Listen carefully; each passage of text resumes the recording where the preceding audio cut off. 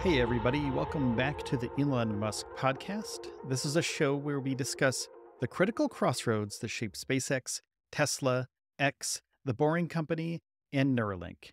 I'm your host, Will Walden.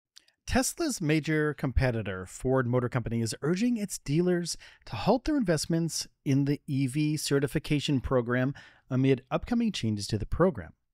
Now, this request comes as the company plans to introduce updates to its EV strategy, responding to the evolving market dynamics that are going on right now. Now, the CEO of Ford, Jim Farley, announced in December of 2022 that 1,920 dealers would join Ford's EV sales program. However, since then, several dealers have opted out, leading Ford to revise its EV strategy. Marty Gunsberg, a Ford spokesperson, confirmed that as of December, dealer enrollment for 2023 has dropped to just about 50% for about two-thirds a year prior. This decline is attributed to changes in the market, prompting Ford to ease some program requirements.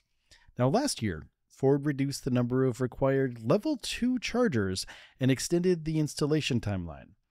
Andrew Frick, who's the president of Ford Blue, indicated that further changes are forthcoming.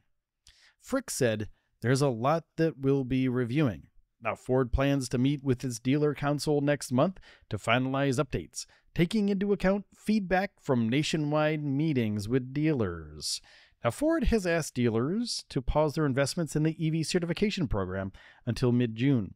The company aims to provide more informed guidance based on the forthcoming council discussions. Frick said, "We don't want them to make any decisions between now and the middle of June," emphasizing the need for dealers to wait for more detailed information before proceeding with their investments. Now, one significant concern among dealers is the shifting EV market. Ford has delayed some of its EV plans and is focusing on smaller, more profitable EV models, aiming to better align its dealer network with these new objectives.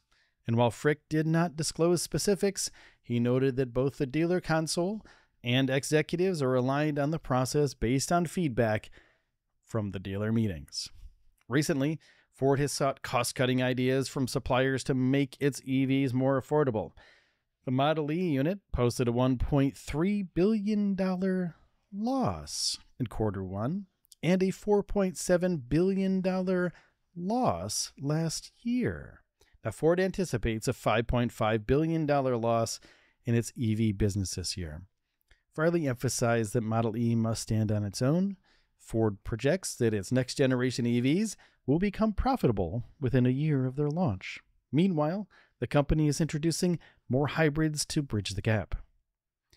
Now, the request for dealers to pause EV investments follows a comprehensive review of feedback for over 1,000 dealers across 11 meetings during a recent dealer engagement tour.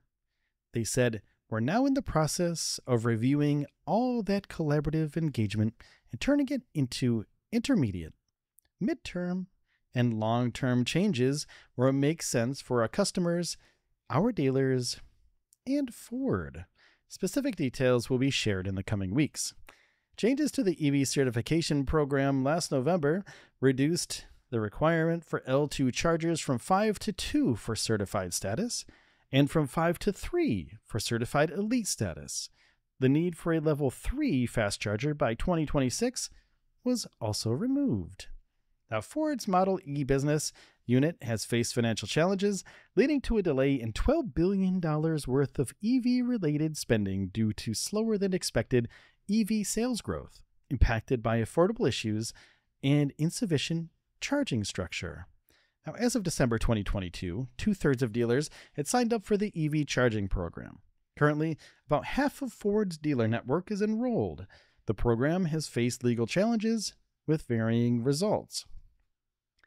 Now, Ford's dealer council meeting next month will address the feedback received from the recent dealer tour, aiming to refine the EV certification program and possibly other business areas. They said, "Our plans are really aimed at simplifying and reducing complexity. The company will review everything from floor plan assistance to Model E standards and Ford credit policies. And the EV certification program has been controversial due to the significant investments required for dealers. And despite multiple revisions, Ford has seen a substantial drop in dealer participation. Ford continues to develop future EV models and aims for increased affordability, including a rumored next-generation electric pickup. Now, the company remains committed to adapting its strategy to changing market conditions. What was great is that we had candid conversations around every aspect of the business. Nothing was off limits, said Frick. It's a collaborative nature of the recent dealer meetings.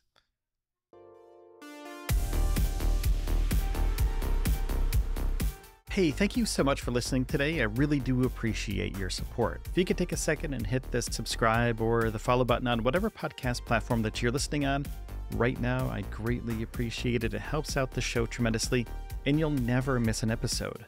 And each episode is about 10 minutes or less to get you caught up quickly. And please, if you want to support the show even more, go to patreon.com/stage0. And please take care of yourselves and each other, and I'll see you tomorrow.